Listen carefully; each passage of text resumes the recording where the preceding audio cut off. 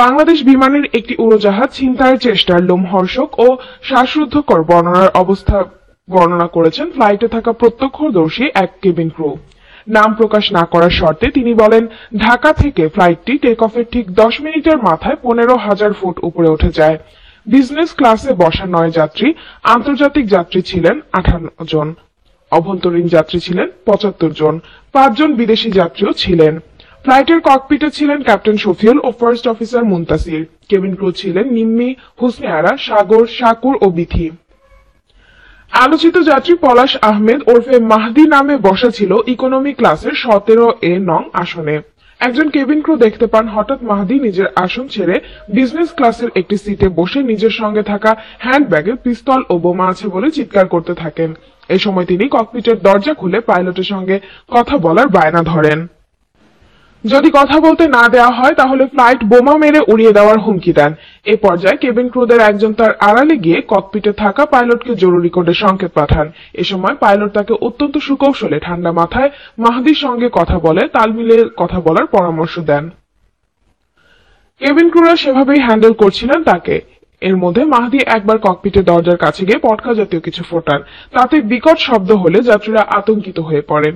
এ সময় কেবিন ক্রুরা তাকে ঘিরে তার সমস্যা জানার চেষ্টা করেন। এক পর্যায়ে তাকে প্রধানমন্ত্রীর সঙ্গে কথা বলার ব্যবস্থা করে দেওয়া হবে বলে আশ্বস্ত করা হয়। উল্লেখ্য, রোববার বিকেলে দুবাইয়ের উদ্দেশ্যে ক্রু সহ 148 জন যাত্রী নিয়ে ঢাকার হযরত শাহজালাল আন্তর্জাতিক বিমানবন্দর থেকে বাংলাদেশ বিমানের একটি উড়োজাহাজ উড্ডয়ন করেন। উড্ডয়নের কিছুক্ষণ পরেই ছিনতাইয়ের কবলে পড়ে বিমানটি। বিমানের চট্টগ্রামগামী ফ্লাইটটি যখন মাঝ আকাশে তখন এক ব্যক্তি পাইলটকে অস্ত্র থেকে উড়োজাহাজটি জিম্মি করেন। অবস্থা বেগতিক দেখে চট্টগ্রামের শাহ আমানত আন্তর্জাতিক বিমানবন্দরে বিমানের জরুরি অবতরণ করা হয়। জরুরি অবতরণের পরপরই রানওয়েতে বিমানটি ঘিরে ফেলে সেনাবাহিনী, র্যাব ও পুলিশ। পরে সব যাত্রীকে নিরাপদে নামিয়ে আনা হলেও একজন ক্রুকে ওই ছিনতাইকারী জিম্মি করে রাখে বলে সূত্রের খবর। পরে বিমানবন্দরে যায় সোয়াট টিম ও বোম ডিসপোজাল ইউনিট। ঘটনাস্থলে ছুটে যায় ফায়ার সার্ভিসও।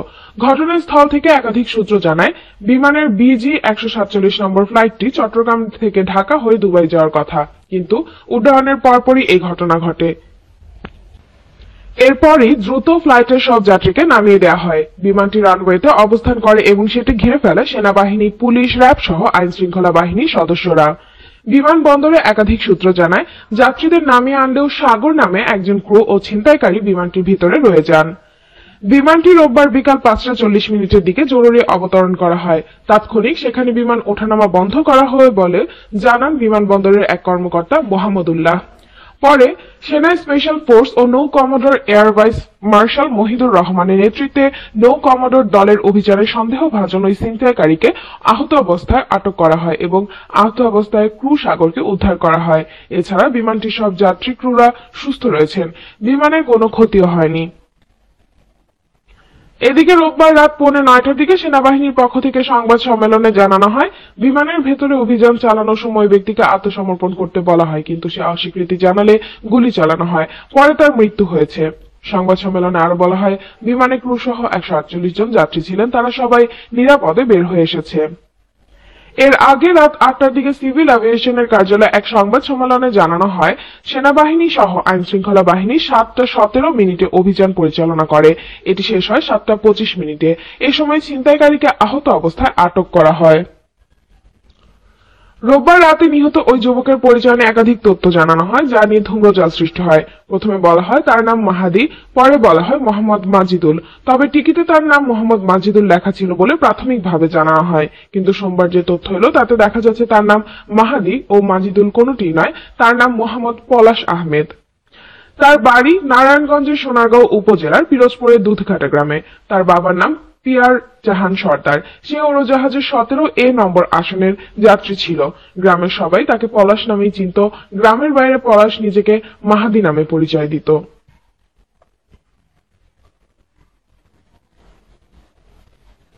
আমাদের কোনো আপডেট মিস করতে না চাইলে এখনই সাবস্ক্রাইব করুন আর পাশের বেল আইকনটি প্রেস করুন।